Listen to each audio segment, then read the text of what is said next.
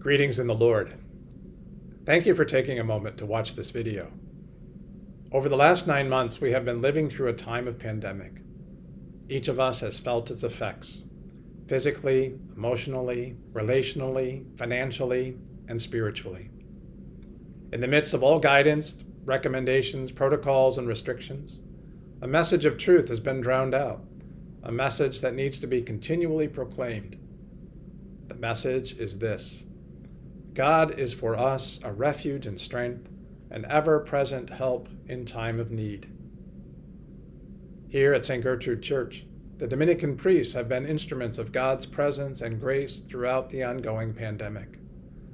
The parish has continued to operate, celebrating the sacraments, providing a parochial education for our children, offering opportunities of faith formation for families and individuals, and welcoming new parishioners.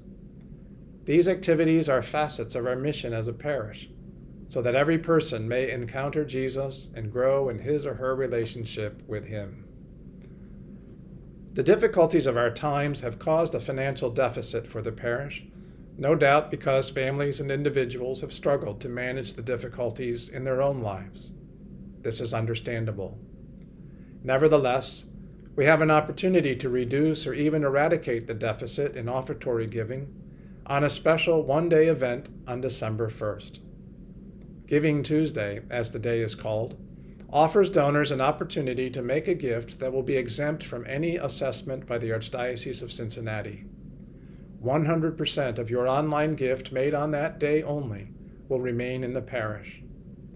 Click on the link provided to go to the giving page. Additionally, donations by check brought to the parish office on that day can be added to the gifts made online. Persons needing assistance can call or visit the parish office, and the staff can help you make your gift. This is our time to take control over something within our power. This is the time to crush the COVID deficit in our parish and give us the firm financial footing to continue with hope. With our eyes fixed on Jesus, we will follow him through the darkness of our times into the light and promise of a future where our parish thrives with vitality. Thank you, and God bless you.